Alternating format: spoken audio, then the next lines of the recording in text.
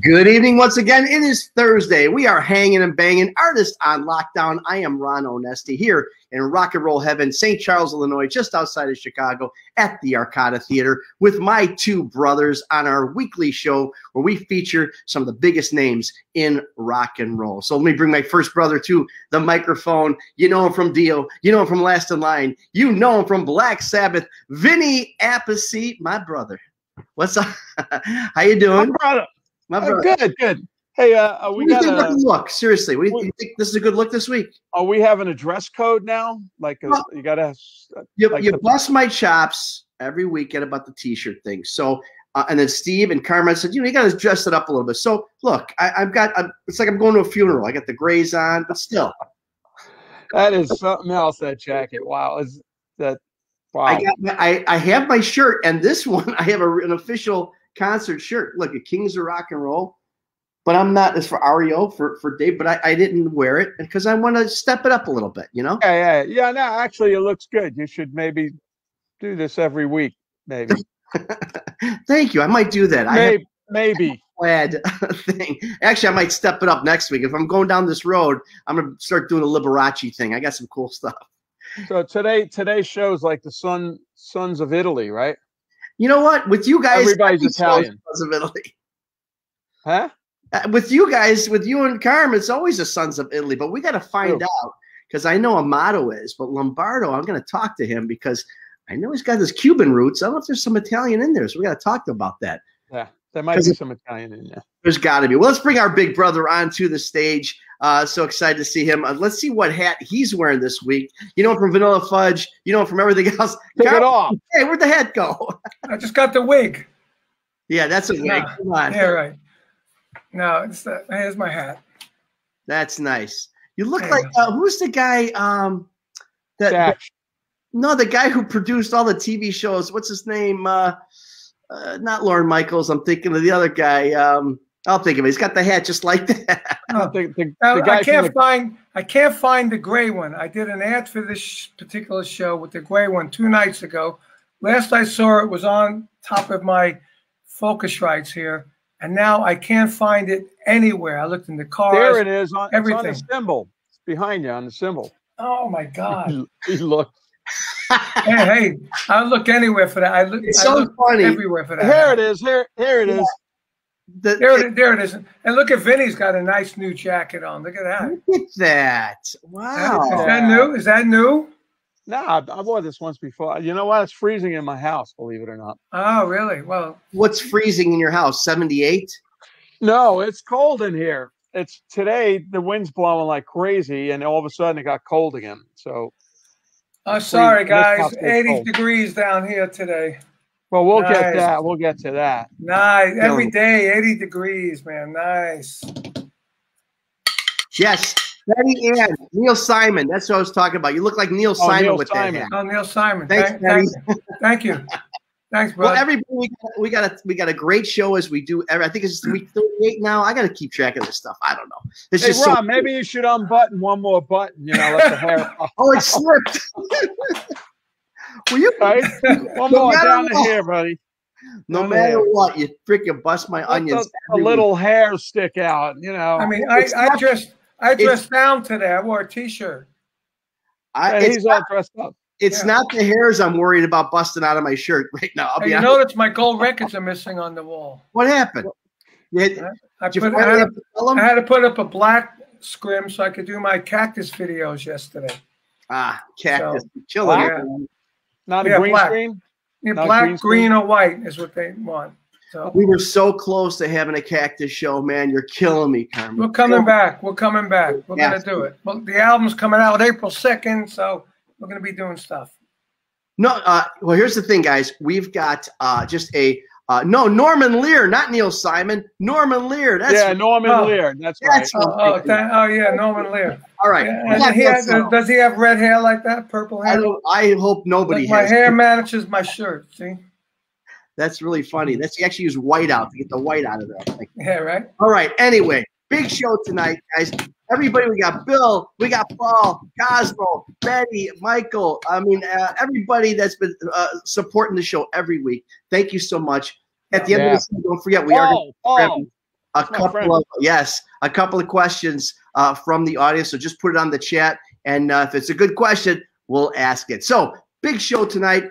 Two guys, just again, legends of rock and roll. You know, our first guest, you know him from Slayer, you know him from Misfits, you know him from so many other projects. A really cool guy. Again, thank you guys for giving me the opportunity to do these things, because I get to meet my heroes and these legends. Let's bring Dave Lombardo out to the microphone. Yeah. Hey, Davey. So Dave, that's the question. That's the question. Dave's in the dark there. Look. Yeah, man. Black. We don't know what's behind there. Dave is in the black. Dave, is your entire existence like black, and just everything from the Misfits to your background is all like darkness seems to follow me, and I embrace it. I'm okay. You go from with thrash metal to thrash background. I don't know what that is. You know what? I can't. What's that? So if you had a turtleneck on, all you'd be able to see was a head. Yeah. So the question, Dave, is, music, sure, that's important, whatever, Slayer, whatever, Misfits, okay. The main question, the most important question. Hold on. Drum roll. Hold on. Most important question. Are you Italian? Yes, I'm part Italian. Wait, let me explain something. Because I know you got Cuban roots. Yes, well, my grandfather was born on a ship in around 1859. He was born on a ship on the way from Italy to Cuba. But what happened? What's interesting is that the first port. Now I've realized, and after asking so many questions and diving into the last name and the history of the family, he was born on the ship, and the first port was Puerto Rico. So that made him Puerto Rican when he was born, but he was born from a French mother, last name Mesteyer. And that name is very, it's not a common French name. But she was French, and father was Italian, Lombardo. But since he was born on the ship and the first port was Puerto Rico, that made him Puerto Rican. But then they kept going on the ship to Cuba, and my father was all my uncles on my father's my grandfather on the paternal side were all born in Cuba, including my sister, my aunt, and so. On paternal side, it's French, Italian, and then on maternal is Spaniard. So yes, wow. I'm a little combination. So you're bit of a one mutt. of those. Yeah, I'm a mutt. Not tonight. Tonight. No. Tonight you're Italian. Tonight I'm Italian. I know amongst Italians, it's like, you're an Italian. What the heck are you talking about? What do you mean? You're not Cuban. You're Italian. We've got another great Italian American that we're going to bring. I hope. I didn't check, but Amato, come on. Wouldn't even know, right? Let's check. Since 1989, has been with REO Speedwagon. Again, another one of my favorite bands. It's exciting to bring him. Coolest guy, rock and roll, legend guitarist, right here, Dave Amato. Come on, Dave. Hey, Dave. And I'm Puerto Rican. No. Puerto Rican. No, I'm 100% Italian. Come on. Hey, we're both from Ventura. That's right. Yeah, we just found that out today. That's awesome. Is that a little town in Italy? Yeah, right. Yeah. Well, thank you guys for joining us tonight. Very excited. Each week I get to hang with those two legends up there, Vinny and Carmine, and it's just exciting to see you guys. Real quick here, Dave, start us off. What's this whole Which Dave? Which Dave? Oh, good point. Yeah, right. Hey, You got to distinguish these Dave. What are both? You know what? Any Dave that happens to want to answer this, what have you guys been doing? During the pandemic? Are you recording? Are you writing? What you been up to? Dave A or Dave L? Dave L. Okay. Oh, Dave L. Dave. Okay. Just I set up. I moved to Ventura approximately 2 years ago, and I wanted to get into a house where I can set up a studio, set up some drums. And and fortunately, pandemic hit and made me just focus on everything, you know, all drums and recording here at home. And I've been able to knock out some projects. I did a song for Ice-T. That was the first song I did here, which was a remake of Colors. And let's see what else. I worked on this really bizarre project, Satanic Planet. There's been a lot of productivity, which I'm really fortunate and happy, you know, that things have been still, even with this pandemic, you know, I've been able to stay busy and productive. Yeah. How about you, Mr. Amato? No, we haven't been doing anything really. You know, Bruce Hall, the bass player, lives in Orlando. There you go, Carmine, in Florida. Yeah, that's me. And then Neil, keyboard player, he's in Minnesota, freezing to death. But yeah, exactly. No, we haven't been doing really anything. I haven't really seen the guys in a year. We've just been shut down and you know, lockdown. There you go. Yeah, Dave Amato didn't build a studio in his house, so no, I didn't. we already went through that when the phone call when I talked to him. We didn't do it. No.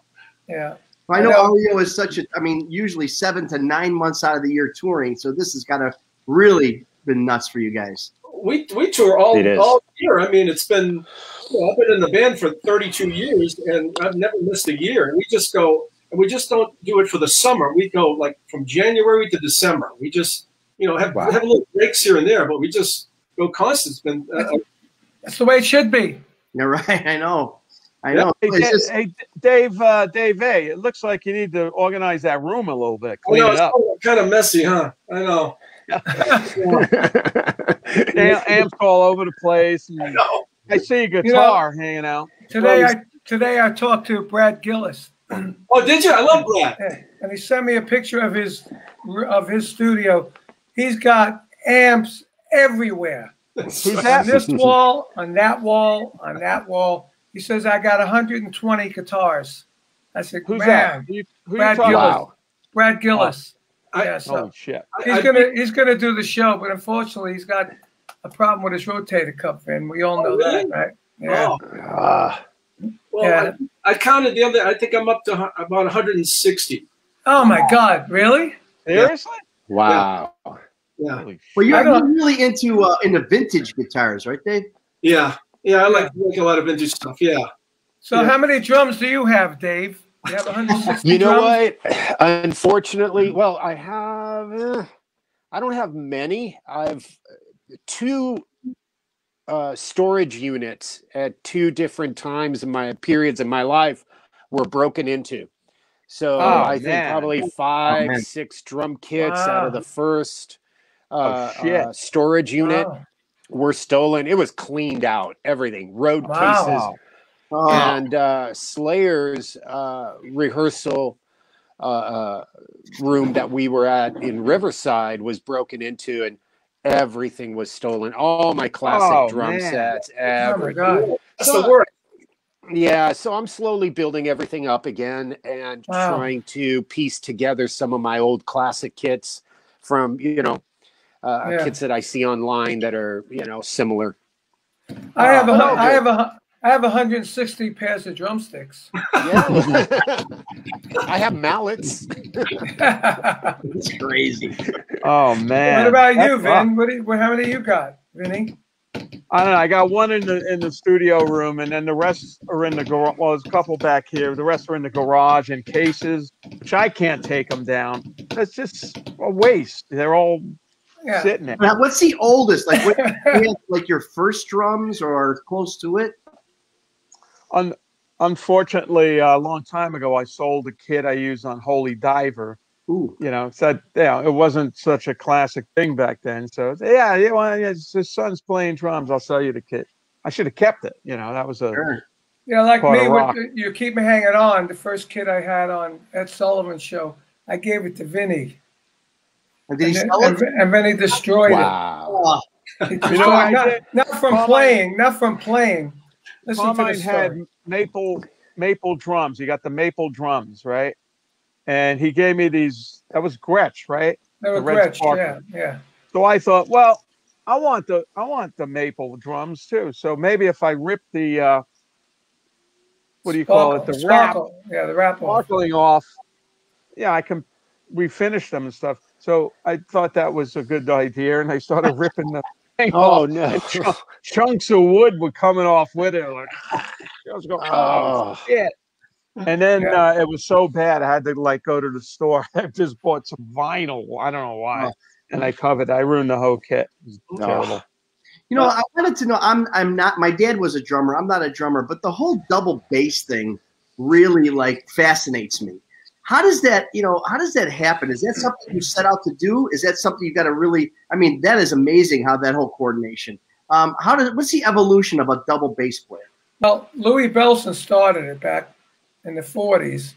And in my day, it was me, Ginger Baker, and Keith Moon were the guys that had double bass drum. And when I got double bass drum, I just did what I did with my hi-hat on my bass drum, which ended That's up what I doing did too. things. Wow. Yeah. And then the generations after me, like Dave and all these other guys, the guys today are ridiculous with the double bass drum. I mean, I got this band I'm co-producing. This guy's feet are like, and in between that, he'll go like, crazy. How do you do that stuff? I don't know how to, but that's how it started. And Louis Bellson started it. Wow. And how about you, Dave? Is that pretty much how you learned from the older? Yeah, exactly. I was inspired by Filthy Animal from Motorhead. Wow, right. When I heard one of the songs on their live No Sleep Till Hammersmith album, it just blew my mind, and I felt like, wow, this is where I want to go. I was a big fan of certain drum patterns that incorporated the bass drum and the hi-hat, and I can't explain it, but I figured those patterns out because I'm self-taught. But then later, when I got my extra bass drum, I brought in I used the bass drum instead of the hi-hat to create the double bass pattern, and then it just went from there. Wow. I gotta leave now. Yeah, I know. gotta leave now. Why? No. I'm one bass drum. He's feeling inferior right now. He's suffering from double bass envy right now. No, I tried it a long time ago. I put 2 bass drums up, and then I figured, you know what? Doesn't fit in the car that well. So no, it doesn't. That's the reason. Okay. I stick with the 1 bass drum. My kit that I normally use, I sold my car in LA when I sold my house to one of my roadies. And that drum kit of mine fits right in that one car. It was an Altima. It was a big car. I put the 2 bass drums in the back seat, the snare drum and the floor tom in the front seat, and everything else in the trunk. I've done that. Yep. Yeah. We've been doing interviews for this new Sabbath stuff coming out, remastered and all this. And Tony's been telling a story of when I joined the band in 1980. I met Tony the night before, and we hit it off. So I went down, said, "Come down to rehearsal. We'll meet the rest of the band." Yeah. So I go down to SIR on Sunset, and I bring my 4 toms, concert toms, so they're even smaller looking. 1 bass drum and 3 cymbals. And I go down to SIR. Tony's got 4 stacks and Geezer's got 4 stacks. So I set this little kid up, and Tony was like all nervous that, oh my God, this kid, it's tiny, So he asked me if I'd play double bass. I said no. We only had 4 days to rehearse, so we went and played this big stadium gig in Hawaii. Wow. With the giant amps and this little bitty kit. It fit in I had a 67 Mustang. It fit in the car. Actually, there was room for more stuff. It was so small, Concert toms, you can go double up on them. But and then eventually I added aerial toms and more floor toms and giant. Now, what about Dave Amato? What do you fit in your car? Do you ever take your amps in your car? Oh my God! I couldn't. I need a semi. Yeah, it's like Ingve. And I have about 100 I collect Marshall amplifiers too. I have over 100 Marshall amplifiers. Oh my God! What's the oldest one, Dave? You got to call Brad. Let's see. Yeah, I know. You guys are the same. Oh my God! I told him we wanted to trade some stuff before a lot of years ago. You know? Oh, you did. He didn't want to get rid of anything. You know. Yeah. Where do you store that? Where do you store all that? Mates storage. Mates. Oh yeah. Yeah. Oh, okay. In the valley. Yeah. Bobby and Mates. Yeah. That's Bobby. That's right. Bobby. Yeah, we were there. We were there when they started, like 1983. Yeah, Bobby. Right, Vinny? 83. Yeah. I was there. Yeah. 83, 84. Yeah. No, when you were with Ted. You suggested he opened Mates and it was just a rehearsal place, and Carmine suggested you should be doing cartage too. You know, Right. Diversify your business. Right. And to this day, Bobby goes, man, I got to thank your brother all the time. You know? Yeah. It's a big cartage business. Yeah, a lot of trucks. They're saying, Guy. I influence people I don't even know I'm influencing. You're That's funny. I don't remember that. I don't even remember that. But Yeah. Bobby always goes, man, your brother. Good thing your brother told me to do that. Yeah, because he's a big cartage. Yeah, I know. Now he is. What is your prized amp, Dave? Well, we know it's Dave Amato. Yeah. Yeah. It'd be funny if Lombardo answered that question. Well, I use like the mid '80s. I like these Marshall, like right in the middle, right the mid '80s amps. But I collect the plexis like from the '60s, like Carmine knows, you know, where it all came from. You know, Jeff Beck and well, you know, with Vanilla Fudge, Vinnie Martell had a Marshall amp with 610s in it. Yeah, 610s. And it was shaped like this, you know, it had like a triangle shape on the front. I've got 3 of them. You got 3 of them. They're 810s. They're 810s, 2, 4, 6. Oh, 810. Oh, I thought it was 6. Yeah. Wow. Yeah. Wow. Man, they're trebly. Oh, man, are they trebly. I bet. Are they 12? The 10s, right? 610s. 10s, yeah. I thought, yeah. Rip your skull off. Wow. Hey, Mr. Lombardo, you know, by the way, Vinny Oh, that was nice, Dave. I like that. Yeah, I like that. Ron, that was good, Mr. Lombardo. Especially a man in a nice suit. You know, he's like Mr. Lombardo. Pretty soon he'll go, sir. He'll be going, sir. Yeah. Well, let's, note to production. Let's not multiple name people only on these shows. Mr. Lombardo. Yes, sir. Wow. Yes, thank you very much. You know, obviously we were talking a little bit about the roots earlier, but, you know, obviously your Latin roots, how much of that do you think has an effect on the way you play, or if at all? With immensely when it comes to my drum rolls and syncopation, you know, doing these drum rolls that end with a syncopated end, it definitely helps. Understanding patterns and feeling music, I think it's helped me a lot, because you know those Afro-Cuban drum rhythms are very complex. Yeah. So being exposed to those at a young age, I was able to decipher rock and roll music very, very easily. So and I was able to play along to rock music and learn from the classic, you know, drummers, and it's very helpful. And I would recommend any student, upcoming drummer, to learn hand percussion, because that is the roots of rhythm, you know, right there. So it's very important and essential, I think, to all drummers. It just takes you out of the basic 4/4 approach. They say that it makes you a little more creative, more resourceful to understand that. Yeah, you know, you have a lot to pick from. I have a question for Mr. Lombardo. What room are you in? What room in your house are you in? I'm in my monitor room in the studio. Are you in the studio? White room. And you have it's black behind. It's black behind you.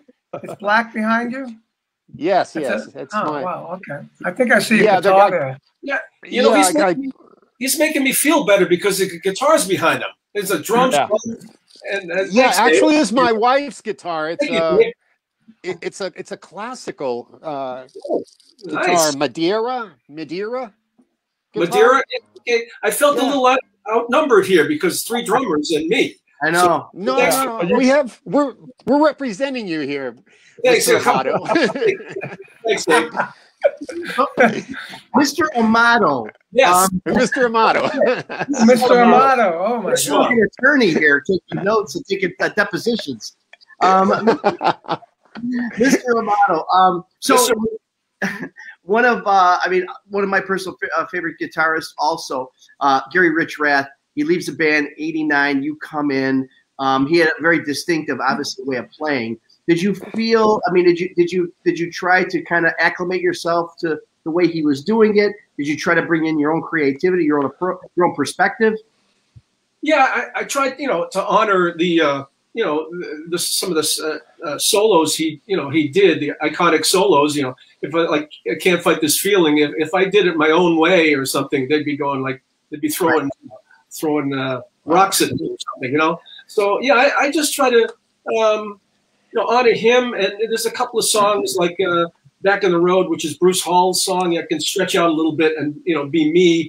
So I just kind of finessed it that way. It wasn't really difficult for me. Just as long as I respected some of the iconic solos and of course I was good for the band because I did have Les Pauls and Marshalls, which he used, and that's the kind of the signature sound. I did try when I first joined, because I would play Strats too, Fender Strats, and you try to put a Strat on one of those REO songs. Sometimes it just doesn't work. The stretching of it. Well, a question, Dave, Mr. Amato.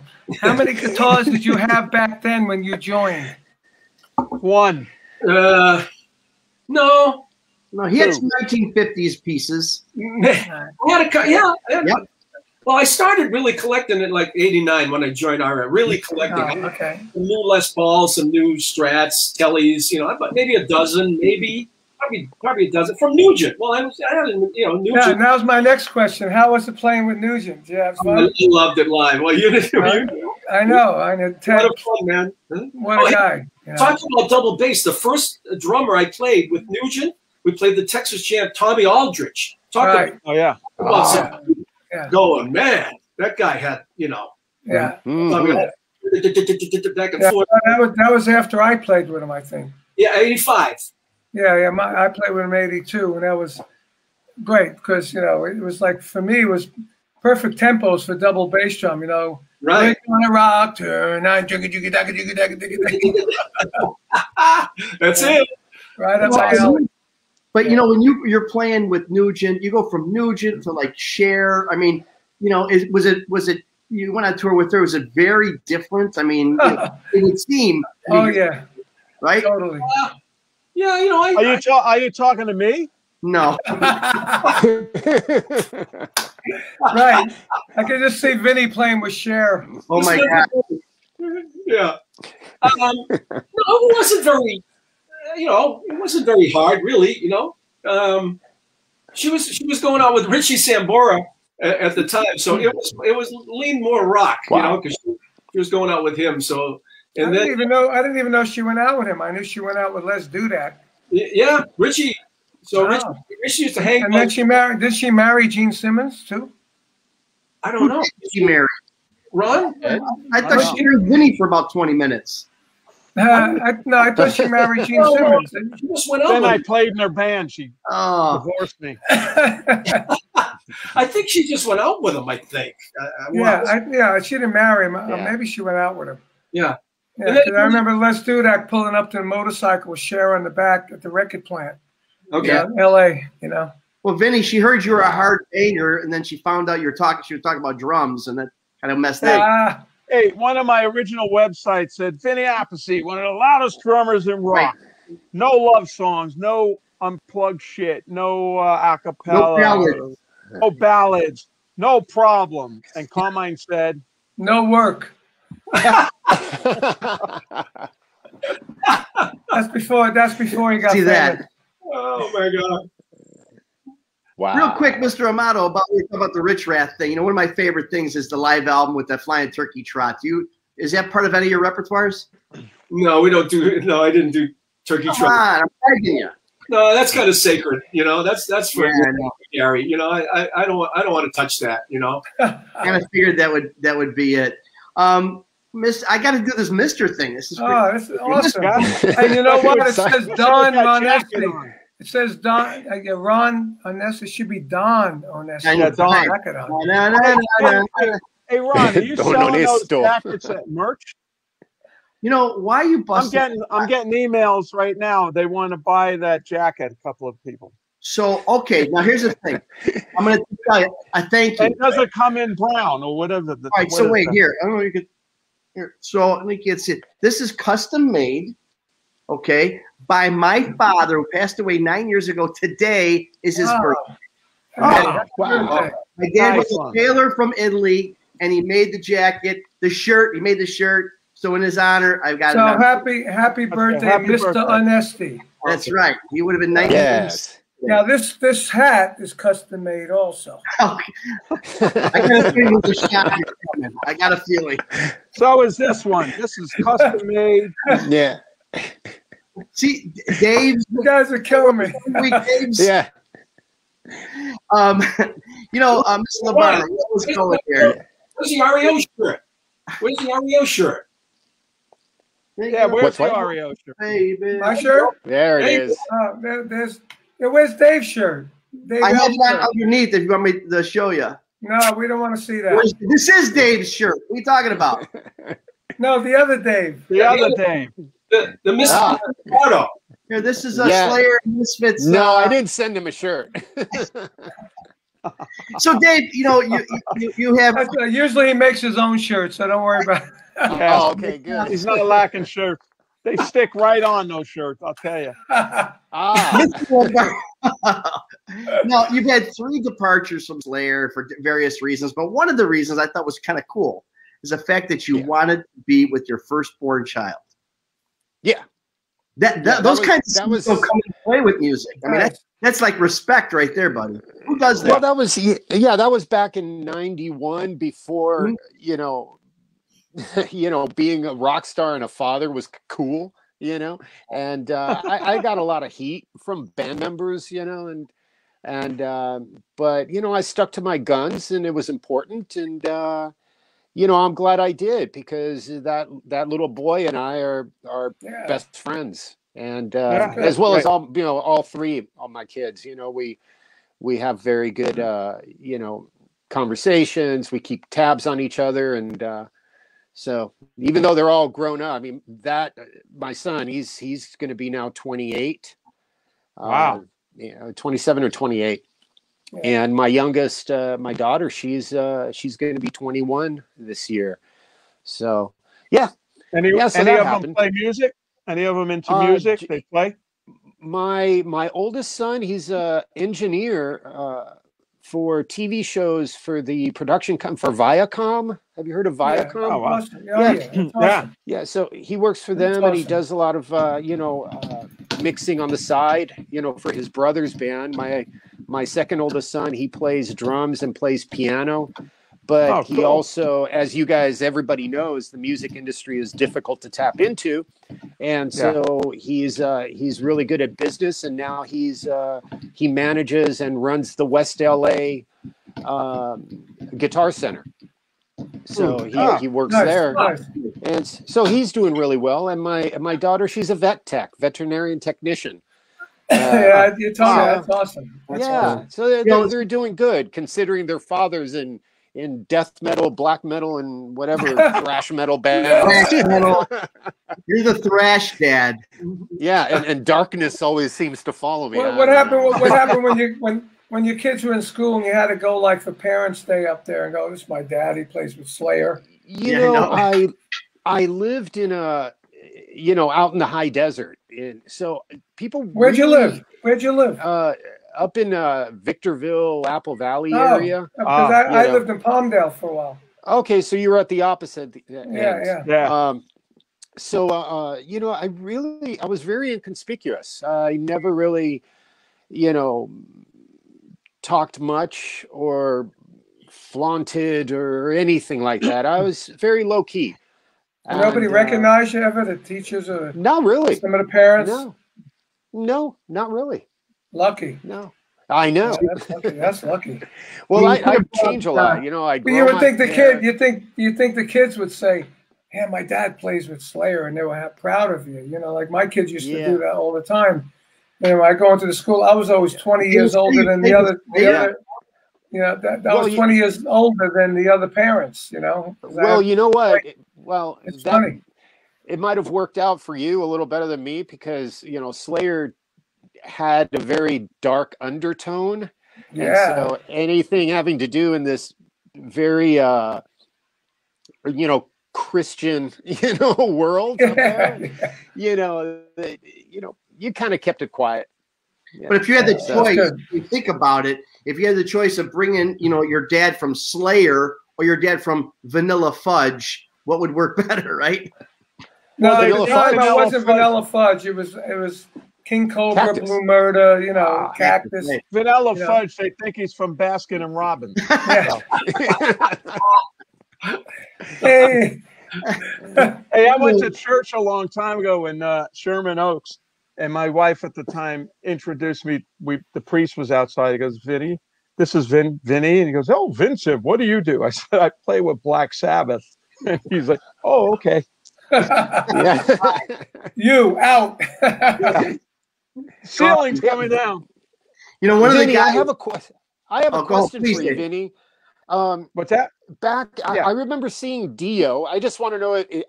I know it was you on drums, but I just want a confirmation. I saw Dio play Long Beach Arena, and I can't remember if Fastway was opening up. Was that you? Yeah. Fantastic. Awesome. I just needed a confirmation on that. No, it was fantastic. I'll never forget it because I said to myself, at the time, I'm going to be on that stage one day. I'm going to play, on stage like that. So it was a bit inspiring. So we might have played some festivals together, you know, in Europe or something. I kind of remember if. I don't remember, but I just remember seeing that show, that Dio show. And you know, I'll never forget it because Dio went up and did his, you know, his little horns going like that up to where I was sitting in the low seats. So I was inspired. Did you ever play Long Beach Arena? Well, thank you. Did you ever play there? Yes. Dave? Yes. You did.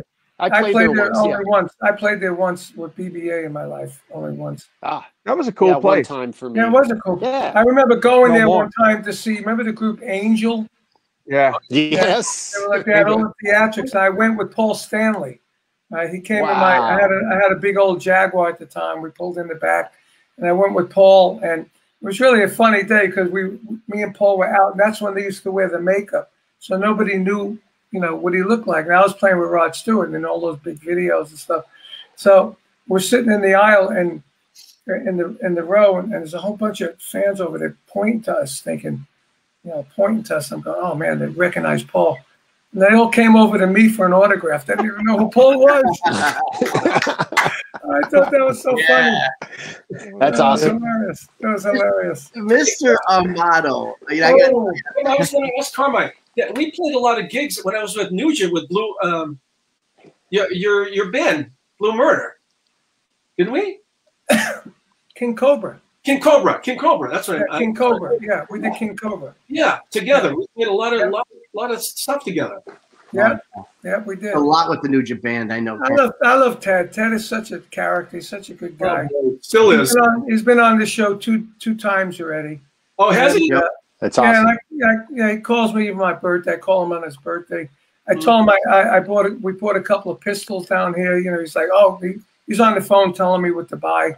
You know, he's just a good guy. He's a good guy. He's doing an auction. He's selling like cars and guitars and guns and he's crazier than he's ever been. Really, he's totally lost it, I think. Hey, Carmine, didn't you eat a buffalo burger at his house? I did. Oh, this is a horrible story.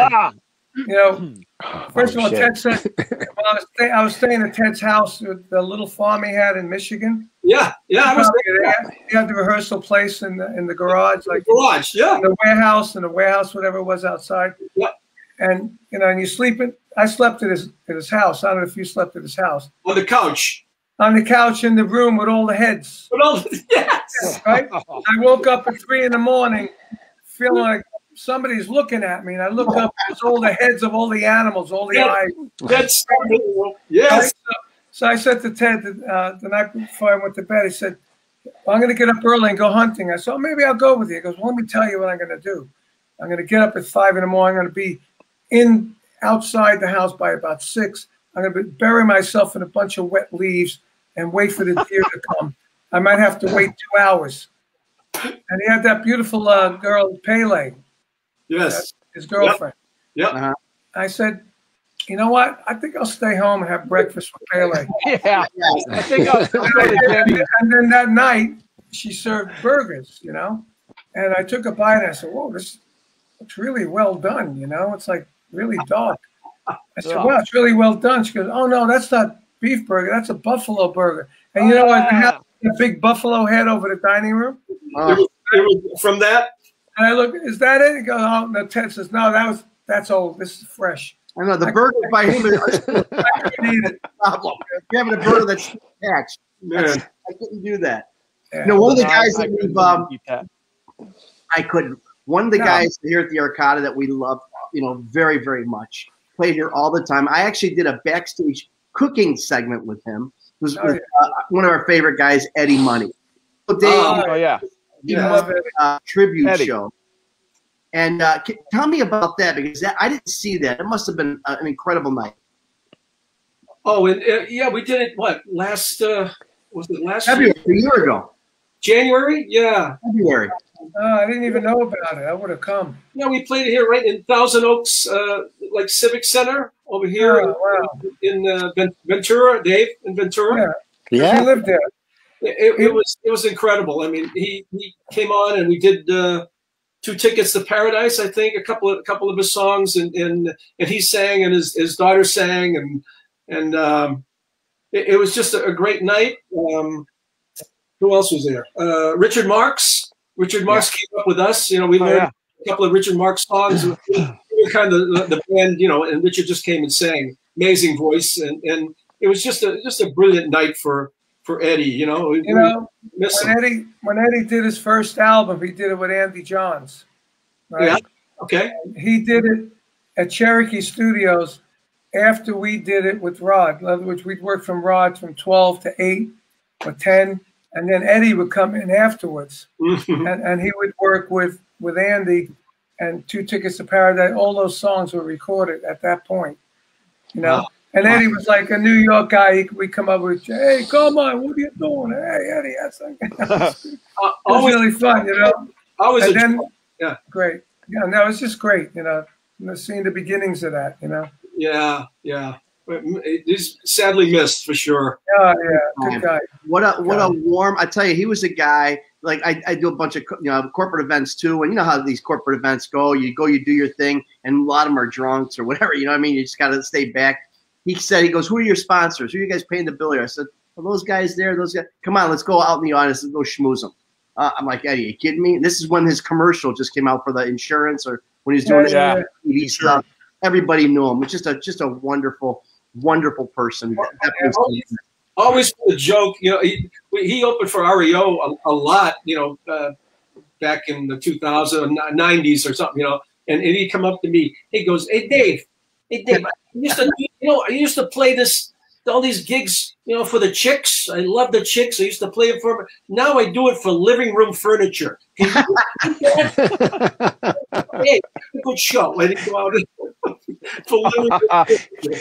That's funny. I could see him say that. I could see him say that. Right, I know, yeah. We were driving. We're doing another event in Miami or Orlando. We're driving down. He goes, "Stop the car." He goes, "I want that." It was like Popeye's chicken. So he made me drive through the drive-through the wrong way. So he could go by the window. He was in the passenger side, and we're face to face with cars in the drive-through. But they're saying, he's going, "Hey, look, I'm Eddie Money. You got any chicken for me?" So they kept throwing all this chicken in the car. People are facing us. we're holding up traffic the whole time. He ate like a monster, chicken all over him. It was unbelievable. Sounds like me at White Castle. I just White Castle. I bought White Castle in the frozen department of the store, and I ate 2 of them yesterday. Ooh. I had them in the fridge for 2 months, and I'm going to have They the last couple forever. of White Castles. But they were good. Right. They were frozen. They were frozen. Hey, is there a White Castle up in Ventura or something? No. Only when I go to the Midwest and back It's east. In-N-Out Burger. Yeah, right. In-N-Out Burger. That's it. They did have a few White Castles. I don't know, maybe the late 70s in LA. There was like 1 or 2. You remember that? They did. Yeah. They got them in And they Vegas. Then they closed. They got Vegas, one yeah. in Vegas. Yeah, they got one in a hotel in Vegas, if I remember right. Yeah. But they were the first chain. They were the first hamburger chain. Those guys. Tell him what Ozzy did with him. Oh shit. Oh, yeah. He we right off of a White Castle burger? Is that what you said? we went to we played Nassau Coliseum. So me and Ozzy were the last ones to leave. We were in the limo together. So we're driving. Goes, hey, Carl, I'm bloody hungry, mate. Is there anywhere to eat? We're coming down 495, and I'm thinking, where are you going to eat? It's like 1 in the morning. I said, Oz, there's this place called White Castles. You want to go in there? And he goes, what are they? Those hamburgers, the little hamburgers. They're good. It was okay. So we pull into White Castle with a limo. Right? I get out. I got hair like this. I got a black fur coat on. It's winter. Ozzy's got a mink coat on, and his hair is all streaked and everything. We walk into White Castle. The whole place turns around. We get out of a limo. We walk into White Castle. The whole place turns around, looks at us. We order our White Castle, take it in the car. We eat it, and he loves it. 2 nights later, we're playing the Garden. I go backstage. The whole place is catered with White Castle. He loved it. It was awesome, man. I couldn't believe it. That's a good one. Great story. You said, Dave, you said that Eddie opened for you. I mean,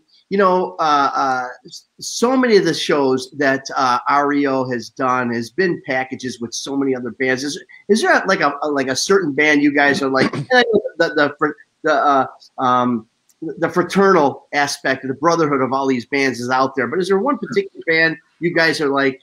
Yeah, us and Styx. Oh, yeah. We've been doing package deals with Styx and REO since 2000. We started it. Ah, that's a good show. Yeah, and we do it like every, it seemed that every 2 or 3 years, and we thought we would wear it out, but then just the promoters go and the people just come, with the songs, and then we put somebody else together. Like we had the last time we did it was us, Styx, and Don Felder. Don Felder opened the show, and it's just all hits. What is it? 80 hits? I mean, what is it? It's a 4-hour show. Yeah, it's all hits.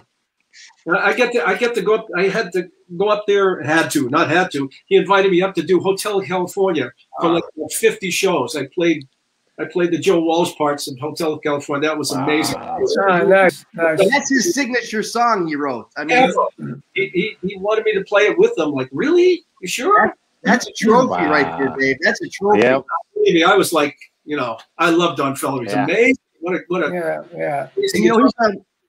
he's a great storyteller too, and he's not sour. I mean, maybe he is off, but during the show, he's very much pro the whole Eagles, the whole transition. It's just a very positive experience with Don. He's my friend here now, and I love the guy. He's just allowed me to do that. That was the highlight of my whole career, playing Hotel California with him like 50 shows. That's insane. No kidding. My gosh, what a trophy. So, Dave, Misfits, Slayer, Mosh Pit, all kind of the same kind of words there. Was there ever a time when you were sitting back there behind the drums and you're seeing something happen in front of you, you're like, holy crap, this is really going to be dangerous? Well, he probably there said, were a couple "Holy times. shit." There were Holy a couple shit. times. The Felt Forum in New York City. The Slayer played there. I believe it might have been 88 or 89. Well, the fans started to rip the cushions out of the seats and started throwing them. And Wow. next thing you know, everyone was throwing seat cushions and ripping them out and just destroying the venue. Oh, and you know, that was insane, because not only did I see these seat cushions, but the foam particles and the dust was just thickening the air in the room. And that was pretty intense. And there was another time Slayer played, I believe, 86. We had just released Rain and Blood, and we were playing the Hollywood Palladium in Los Angeles. And there were these mosh pits. From my view, there was the huge mosh pit in the middle, but then there were two other ones, you know, further out. And from my view, my perspective, it looked like Mickey Mouse. You know, you got the big round face and then the two ears up on top going like this. You know, that was striking. I was just like, wow. But, you know, Danger, not really. I got a Danger story, if you want to hear it. Tell me. That's with Jeff Beck, BBA.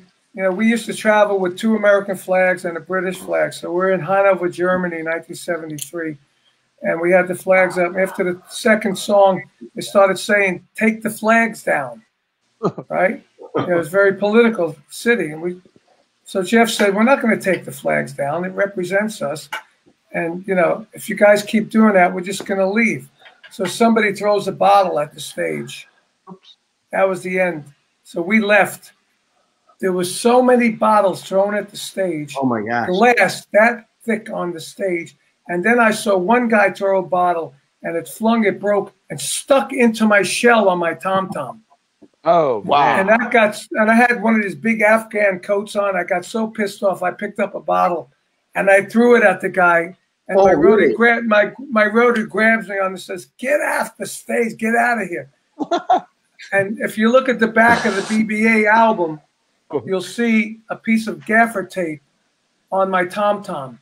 That's from the hole that the guy made with the bottle.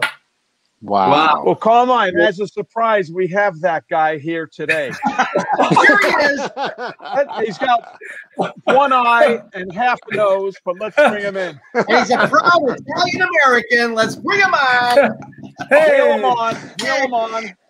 Wheel him on in the chair.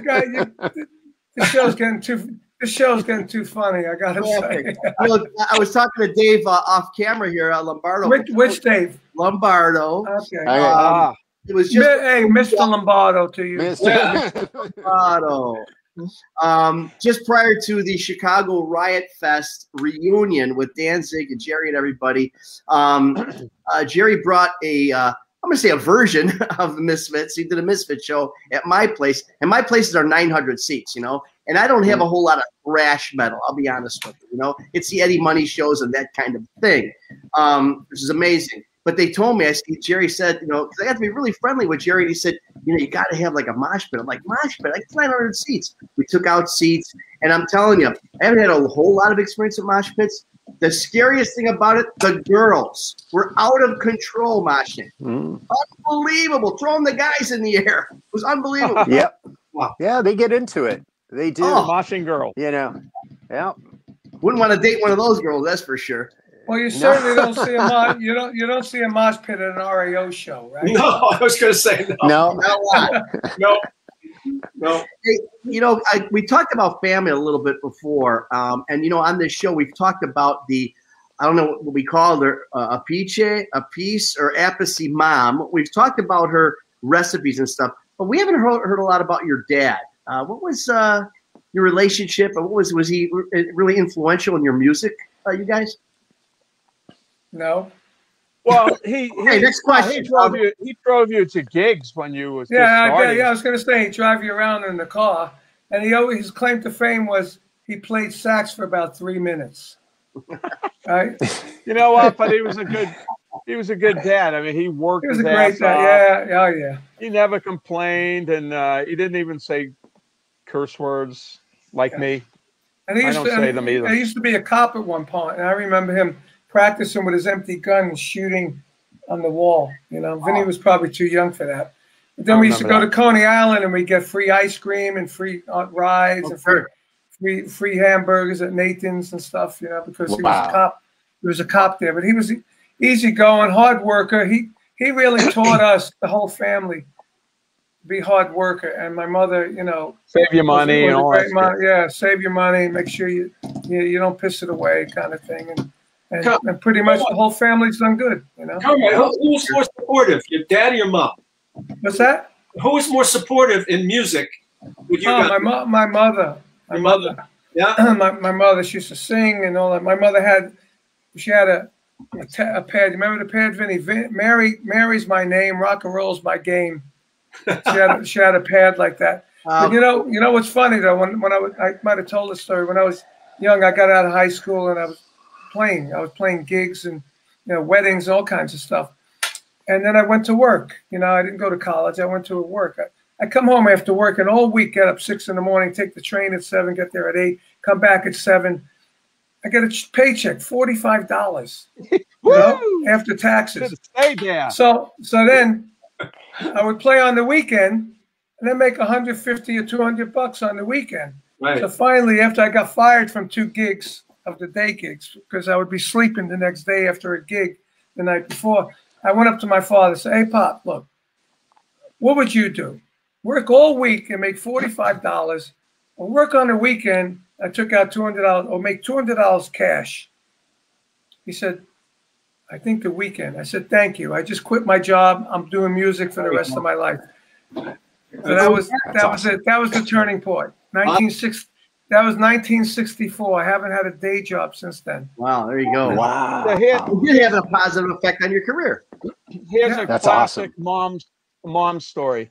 When I was 16, I hooked up with John Lennon, my band at the Record Plant Studios. Oh, yeah. To say that. He used to hang out with us, and we did hand claps on Whatever Gets You Through the Night. We did 3 videos with him. And actually, we wound up doing his last live appearance that was on TV, and I was like 16. So I used to sit there and we're talking about Italian food. And I tell John, I go, "Yeah, you know, my grandmother's Italian. They make the lasagna and all this stuff." I said, "You know what? I'll have him make you a pan of lasagna." He said, "Okay."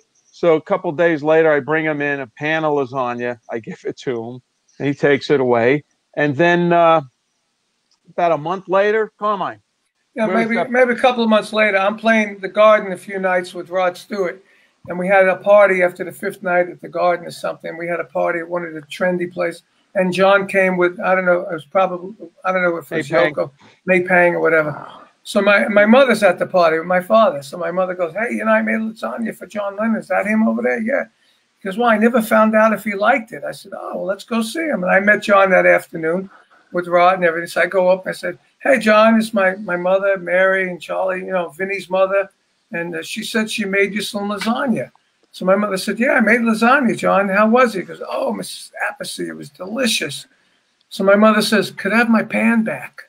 That's so Italian. That's so Italian. But we don't know where the pan is to this day. To this day. Yoko has it. Oh.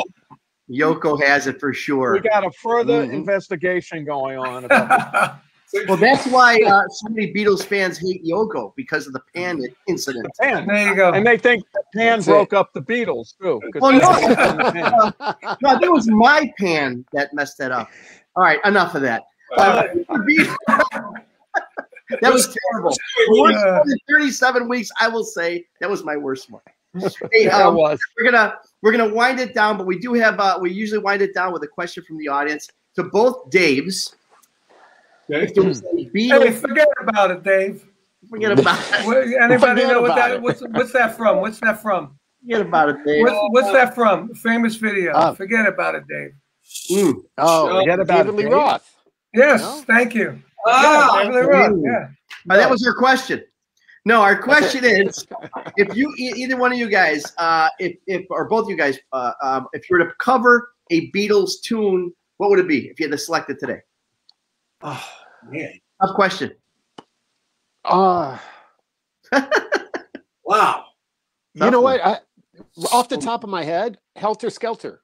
Wow. Of course. Yeah. Wow. Why? Because it's It's Good the for you, darker of course, one, man. because you got the black I one haven't behind. done it. Yeah, Wow. that's Yeah. a good one. I did once Day Tripper, and I added double bass to it, which Wow. is kind of cool.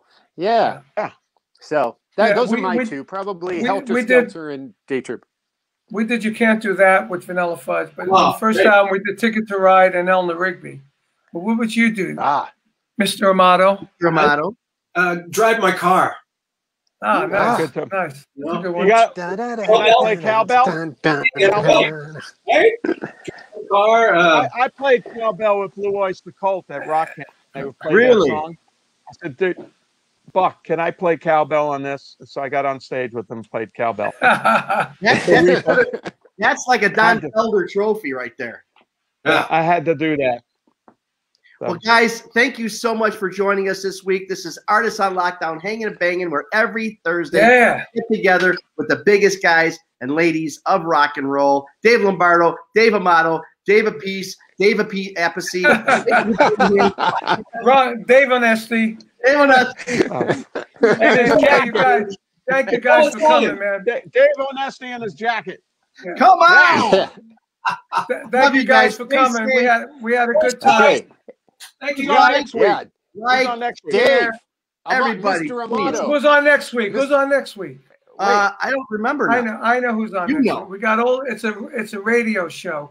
Oh, that's me. We got Steve Jones used to play with the Sex Pistols, who's on KLOS, and we got Ken Dashow from Q104 in New York. And we got Joe Benson from KLOS, so we all know Joe Benson. Yeah. What about Uncle Brucey? I thought Uncle Brucey was going to be part of this. Maybe on the next one for Cousin Brucey. Cousin Brucey, not Uncle Cousin Brucey. Uncle Ted. Uncle Ted. Uncle Ted. Cousin Brucey. Cousin Brucey. Yeah. Take that jacket off. Have a safe week. Have a healthy week. God bless you all. Yes. Thanks for joining in, Hanging and Banging. Man. Thank you, guys. Bye, guys. Thanks, guys. Ciao. Ciao.